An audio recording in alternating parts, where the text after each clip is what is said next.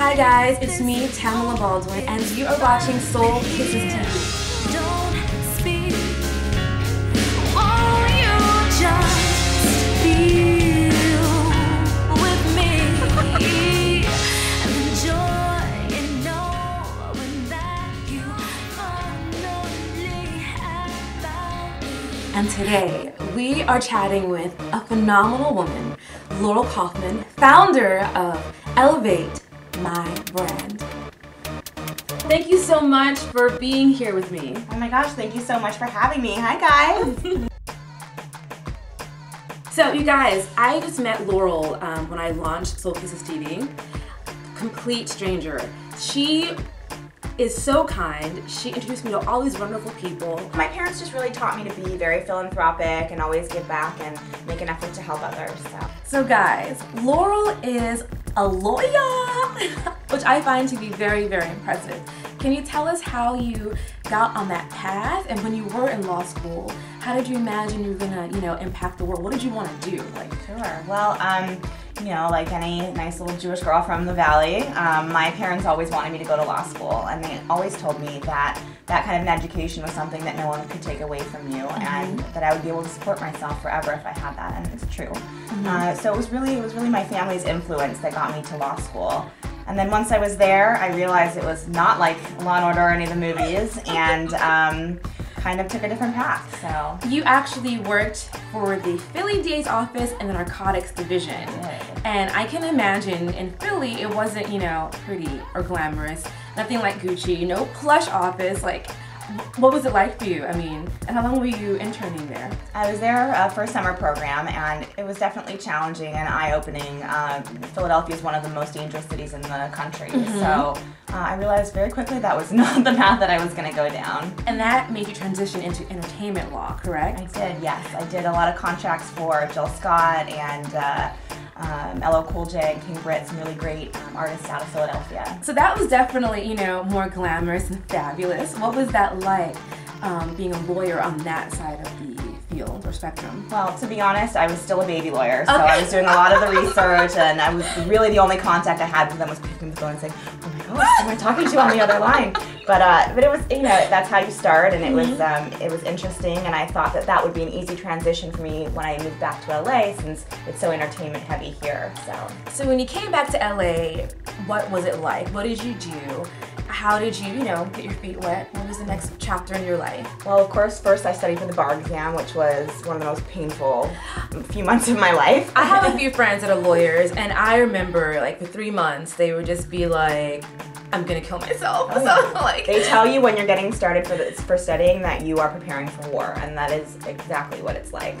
But I passed my first time, knock on wood. Yay! I actually ended up taking a different path in my life. When I came back to LA, my father came down with cancer. He's totally healthy now, so we're very, very blessed. But I actually had to step in and run his company, which was a custom retail furniture showroom, a large-scale one. So that's kind of how I got involved in the retail industry. How was it being in the retail sector? And what did you do for your company? And how long were you there? I was there for 2 years while my dad was getting healthy again, thank goodness.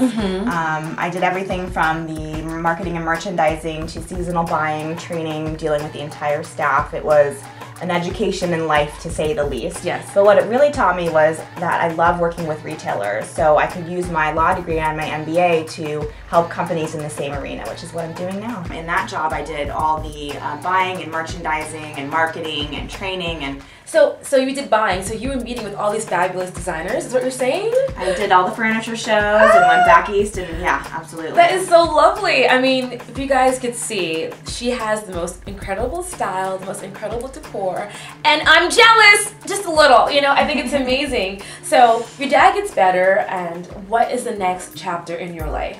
Right, well, he got healthy, thank goodness. We'll knock on wood there. And, I stepped back away, and I was looking at applying to the big firm jobs, and every time I would get an offer, I was nauseous. Really? Yeah, I just knew that it wasn't the right thing for me. Because, Laurel does have pretty amazing credentials. You could definitely get the big office job, but you just chose to launch your own firm. I did. I launched my own firm. I had a lot of retailers and people in the restaurant industry who were coming to me for contract help, business planning help, negotiating their deals and things like that. So A lot of people would not be so courageous. I mean, sure, you know, because a company, you know, the security, you have health insurance, you're definitely getting that weekly paycheck.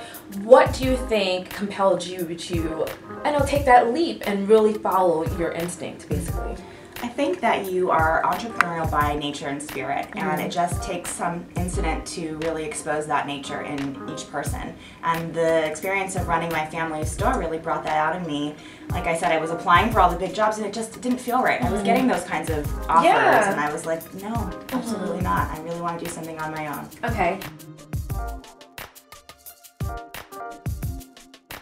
And so I can imagine once you said, okay, guys, I'm going to do this, it was very scary. Oh yes, and my parents were totally freaking out.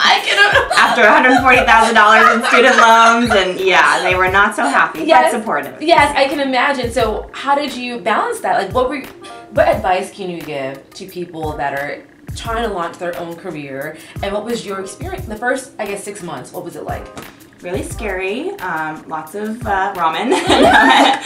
I was very lucky that because of the career that I had working with my family's company, I had already had exposure to a lot of great retail brands. So I was working in a consultant capacity for the first incarnation of my business. Okay. So, but in terms of advice, I mean, you just got to take the leap of faith. You know, if you put your heart and spirit and soul into something like Soul Kisses TV, you're going to accomplish your goals. Okay. So. What do you think is the first step, though? I mean, because people can be really unorganized and scatterbrained. What do you think was the key component to your success in launching? Luck. No. I think, you know, like I said, it was a lot about the exposure that I'd had to other retail brands. The education was a huge step up for me. People really just took me a lot more seriously, and because I had both the legal and the business background, I could go after both kinds of clients. Tell us about your aha moment that made you decide to mesh your passion for food and wine and your marketing and legal background.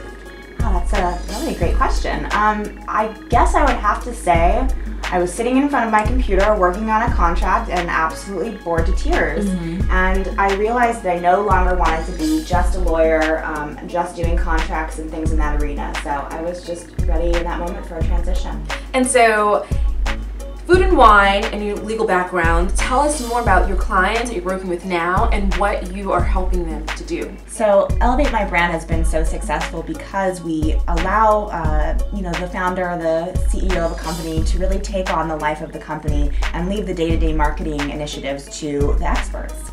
So you basically take your clients and your nonprofit affiliations and partner them together to create magic. I do. It's really exciting. We do a lot of events. Can you offer any advice to people watching right now as to how to find their passions, tap into them to design their best life? Because you are a perfect example of that. Absolutely. I know it's going to sound a little hippie, but it is my background after all. I'd say meditation, really just being silent and still with yourself and figuring out what those passions are, and then just going after it. Life is too short not to be doing something that you're passionate about. So, I know that social media is the new big thing right now, but I know that you just can't rely on new media to be successful. And I think a lot of companies are doing that now. So what advice do you think, what is the most important element a company should have to elevate their brand? Thank you for the plug. I love it. I think that it's important to, as you said, focus on both traditional and new media marketing techniques. But I would say the most important advice I could offer a new company or a company looking to take it to the next level is just make sure you have the right team in place. That includes a fantastic advisory board with people in many different areas that you can rely on for advice. That means internally in the company, having people on the operations side that are really wonderful, the right attorneys, bookkeepers, accountants. A marketing team is the most important part, obviously. But you really have to have the right team in place and be ready to spend the money to do that. So I know as an entrepreneur, many companies like to do everything themselves. It's really hard to let go. They wear 100,000 hats. Has that been your experience as well, that you come across companies and CEOs that are just doing too much? Absolutely. It's a very difficult transition when you're, it's your baby. And people do wear so many hats, but unfortunately spread themselves too thin. And when you do that, you're really not useful to anyone. So, we've been talking a lot about business and how to tap into your passions to design your best life. But what you don't know is that Laurel is so philanthropic. She is involved in a handful of organizations. Tell us more about who you help and support. Absolutely. Well, like we discussed earlier, I so believe in giving back. It's so important. Sorry.